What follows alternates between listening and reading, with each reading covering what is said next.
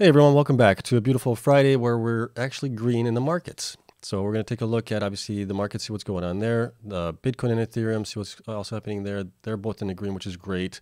We're also going to look at the miners. They were in the green, which is great again. So we're having a great day today. And then we're also going to take a look at buying Asic miners. When is the right time? So I've done some analysis on this, created a spreadsheet on this as well. Worked on it for the past couple of days. And we're going to look at had you bought miners back at the bull run at the peak at 69,000 when Bitcoin was last year, and what if you were buying right now? So we'll look at all that. All right, and as always, not financial advice. You guys know the drill here. I'm invested in the following coins and companies for full disclosure. And if you enjoy this type of content, please hit the like button, subscribe, helps me out tremendously. So let's get into the markets here really quick, and then we'll get into the other things as well. So here is the S&P 500. It was up 1.36% to 3,770. Dow Jones was up 1.26% to 32,403. NASDAQ was up 1.56% to 10,857, which was great. Bitcoin, we basically went above our 21,000 mark, which is great, which is something we wanted to see here.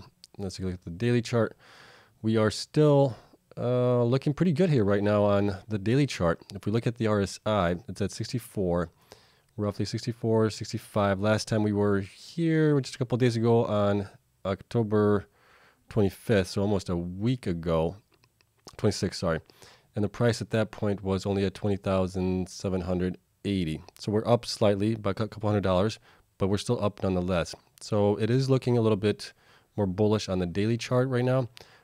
We'll see if we can continue going this way where we go down a little bit, come back up on the RSI while the price continues to go up. That would be a good sign for us.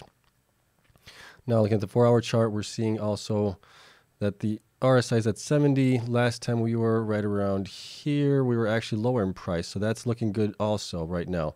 1-hour chart is RSI is at 69. We did peak up here, which is good. So RSI is lower while price is almost the same. So that's a good sign as well for the 1-hour chart. So Bitcoin's up 4.8% today right now to 21,176. Ethereum is up 7.7% on the day to 1,649, which is also beautiful to see. And let's get into the miners here really quick, and then we'll get into the other topic that we have on hand. So Annie was actually up to date, 0.65% on the day, 244, almost 45 cents. Argo was up quite nicely, 24.86% to 10 cents.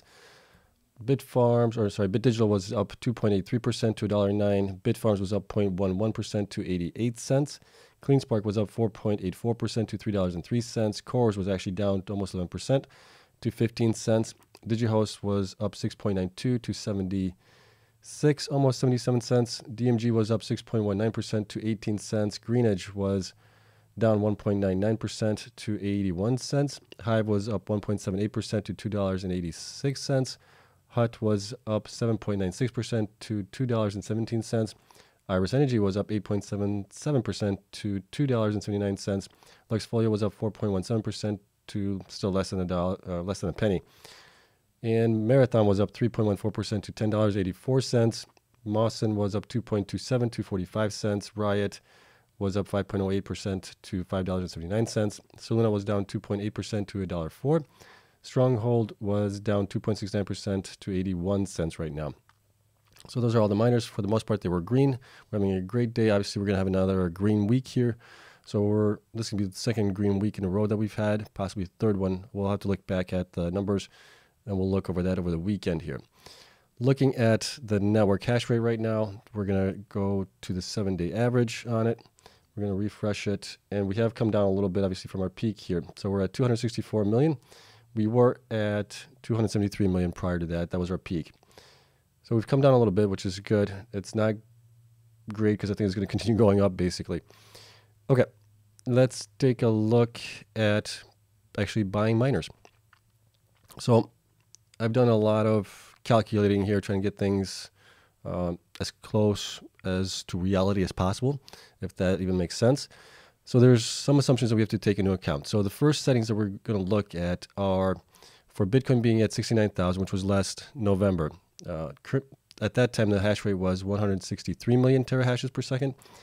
And then what I did was based it on electrical costs. So we're starting at 0.095 cents per kilowatt hour. and we're going all the way down to 0.045. I'm not sure if anybody's at 0.045 that low, but if anybody is, we'll obviously see how fast they can pay off the miners here based on the information that we do have. Some other assumptions that are being made in here. We're looking at going out 1 year, 2 years, 3 years, 4 years on the data to compile as accurate possibly data as we can. Obviously, the numbers that are going beyond this current year, which we don't know what they're going to be like, there are some obviously estimates being done here.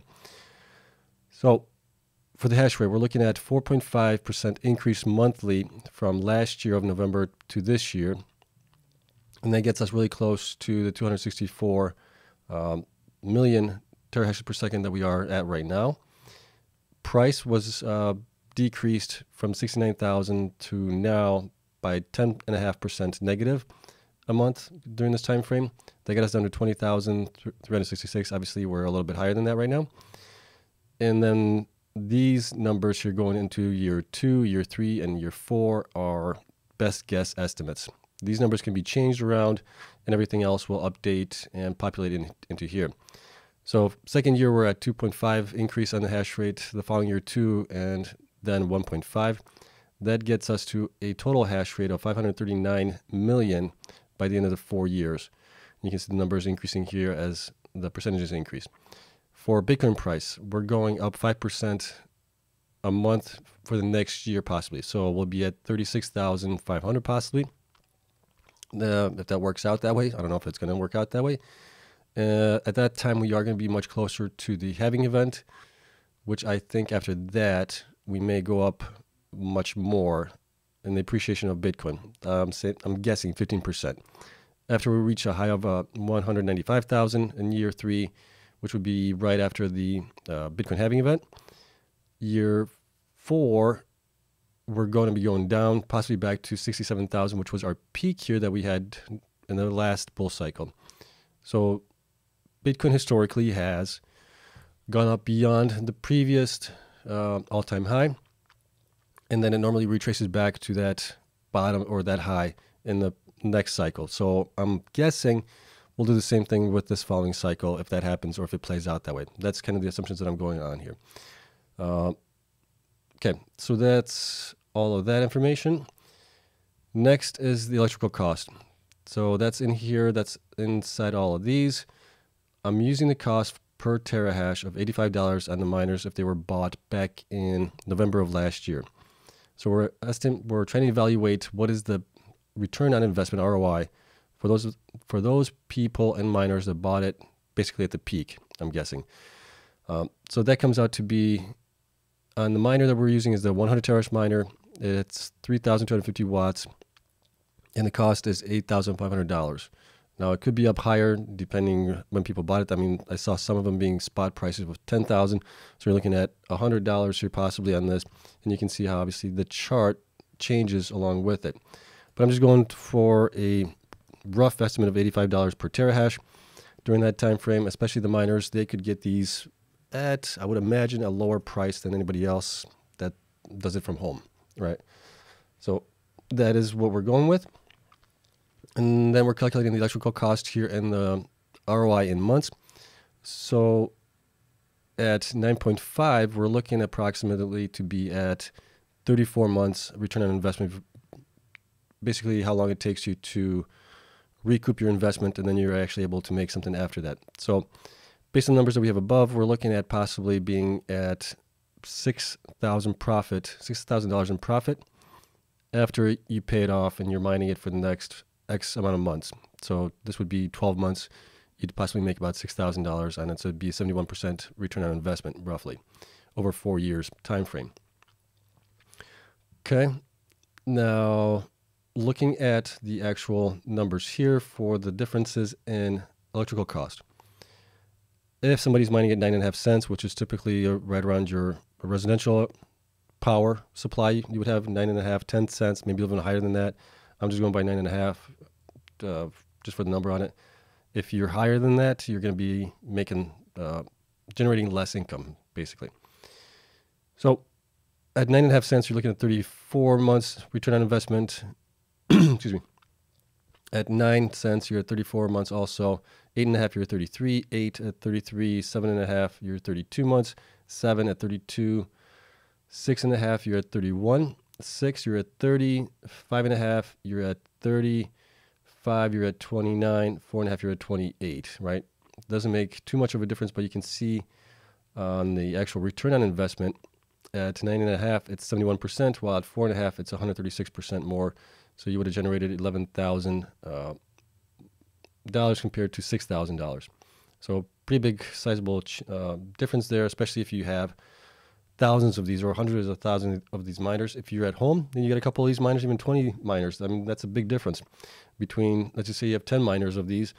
So that's $60,000 profit compared to $111,000 of profit on these. So electrical costs make a huge difference in the return on investment on these miners.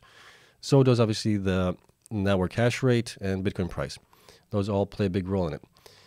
Now, looking at it, we can see that had you bought at the peak at $85 per terahash, your return on investment is somewhere between 29 roughly and 35, 36 months, depending on your electrical cost. And it was kind of interesting to see the chart here as it was in the beginning when the price was way up here. Although it didn't really matter which electrical cost you were at, you were still relatively quickly paying down the miners that you bought. And your return on investment was going pretty quickly until we get into obviously a bear market here like we did this year. Bitcoin price dropping in price, hash rate increasing to 264 million. That has impacted everything, and it's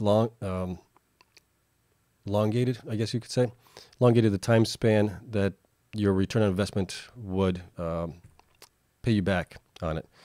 So this is at the peak. Now let's take a look at the numbers if we bought them just now. So Bitcoin price is at, we'll use the same numbers as I did back over there, 20,500. Current peak is at, network hash rate is at, what did I put down? 257 million terahashes. Cost per terahash, you could get them now at around 25. It's even lower than that sometimes. And we're going to change the trajectory of Bitcoin possibly going to the 30,000 mark here, which was at 5.5%. Then we had it at 15% for the following year after the once the bull run gets going, after the halving. And then we drop back down 8.4%.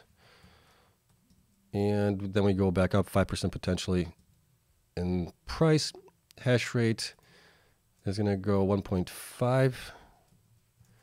We're going 2, 1.5, 1.5. Okay. So based on this information and using the same miner, so we're still using the 100 terahash miner, the watts is the same. You can see here if this plays out this way, which we really don't know. This is just the best estimate that I can come up with.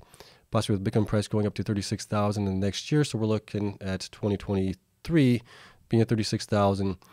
And then possibly into 2024, once we get into the halving event, which is in March possibly of 2024, Bitcoin may start to go up like it has typically. And I'm guessing 197,000 potentially to get there. It might be lower than that. We can always play with the numbers and take a look at it. And then the following year, we come back down to 68,000, which is obviously our peak that we had of the last bull run at 69,000. So we're right there. And then we go back up potentially after that again. Or we could go down. We just don't know. But it doesn't really matter because right now we're looking, if Bitcoin goes up in the next year to 2 years, the return on investment is pretty good. Even if Bitcoin just goes up to 36,000, 37,000 roughly in the next year, the return on investment, if somebody bought right now, is about 14 to 19 months, depending on your electrical cost. We still have the network hash rate going up significantly to the point where it's going to be 548 million terahashes by the time of 2026.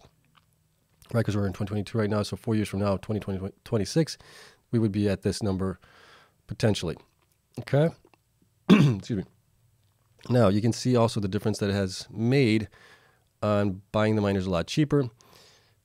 At 9.5 cents per kilowatt hour, you're making $14,000 more for the miner. you're up 586%. And if you're at 4.5 cents per kilowatt hour, you're making 20,000 on that miner and up 810% at it. So based on all this right now, this data that I have here and assumptions that are being made, you're looking to be a lot better off buying in a bear market on the miners than buying during the bull. And that's one of the things that I learned with the mining shop that I manage is we bought the miners towards the peak. They didn't get installed until the peak came, and then we started going down into a bear market. And that has obviously been really hard for us to recoup the initial investment, especially with Bitcoin hash rate going up, everything else, price coming down for a while there. And it's just been hard to get out of it. So lesson learned, one of the things is to buy in a bear market if you can. Now, if some miners are buying these machines at 15.5, like CleanSpark just bought some miners, and you can see here now your return on investment possibly is 10 months to 17 months, depending on the power electrical cost. The only other thing that we can possibly put in here is maybe, even if it would change this to 5% the following year, it still doesn't really change it. What really changes is that first year, appreciation in Bitcoin or depreciation in Bitcoin, depending on which way you look at it. So if Bitcoin continues even going flat for a year, we're stuck, you can see that this now changes completely. If Bitcoin just stays where it's at for another year at 20,000, hash rate continues to increase, we can now see that the miners that are higher electrical costs are not going to be they're not going to be profitable anytime soon, unless Bitcoin starts going back up in the following year. Let's say it goes up to 15 like we had it. Now you're looking a little bit better, right? So this year you're not making anything. You're possibly losing money on it. But then the following year when Bitcoin goes up in value nicely, then you might actually recoup your investment at 23 months. So if you buy now, you might be out 24 months. It's kind of looking the same way it would look like if you bought at the peak a little bit. But it's better for the miners that have better electrical pricing. And you can see it here on this one, which is at 4.5 cents. You're still at 15 months out to recoup your investment on it. And then you're making money on it. So if we just go back to what we had it at, 5.5%, 15, and then 8.4. This is kind of more realistic, I think. I think Bitcoin is possibly going to be going back up this following year. Not sure if it's going to get to 36,000. We may get to 28,000 before coming down a little bit. Then once we get closer to the halving event, we're going to start possibly going back up. Those are all the assumptions there. Okay, so here's the breakdown of it, the chart of how it looks like. So this is at the peak, buying at $85 per terahash. This is at $25 per terahash. Much greater difference between the return on investments on here. You got 16 months for the best electricity compared to 29 months if it plays out that way. But based on this information, I think buying the miners at the bottom when, really people don't want to buy at the bottom because they're all scared. But that's kind of when you want to be greedy and you want to be fearful when others are greedy, right? Kind of what Warren Buffett has always said. And I think this plays true as well with Bitcoin Asic miners. But yeah, this was obviously very interesting to look at the data on it, look at the graph, how it plays out and everything else. So I'm going to make this available to the Patreon members, as I always do with any spreadsheet that I create. This took me a couple of days to create, but it's turned out fantastic. I couldn't be happier with it. So let me know what you guys think. If you guys agree, if buying obviously miners at the bottom is better than buying miners at the top. I think it is.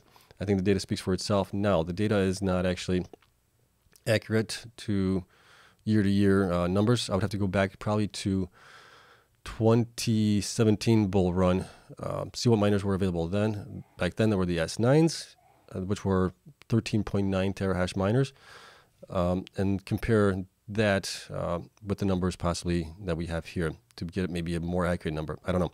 But let me know what you guys think. Hopefully you guys liked it. If you did, hit the like button, subscribe. Helps me out tremendously. Thank you to all my Patreon members for their continued support.